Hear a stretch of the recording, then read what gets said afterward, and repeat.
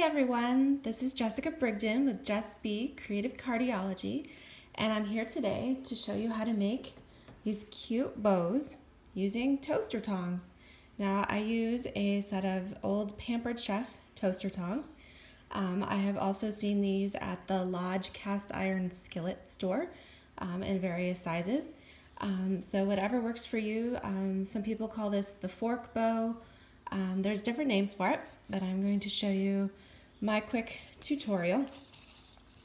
Now I start with a length of ribbon and we're going to loop it around the tongs. So loop it and then take this piece from behind, bring it forward, tuck it down between the tongs, and then come up and over.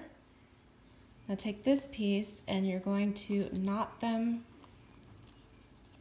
like so, pull it tight, and then you can squeeze the tongs and pull your bow right off just like that and trim it to go.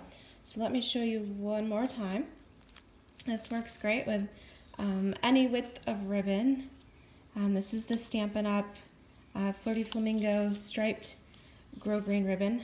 This one's about 3/8 of an inch wide, so this makes a beautiful bow. So again, we're looping it around, bringing the back piece around to the front, between the tongs, so you can see that here. Poke it between the tongs, up and over, and then tie your knot. Pull it tight, and then you can slide the bow right off.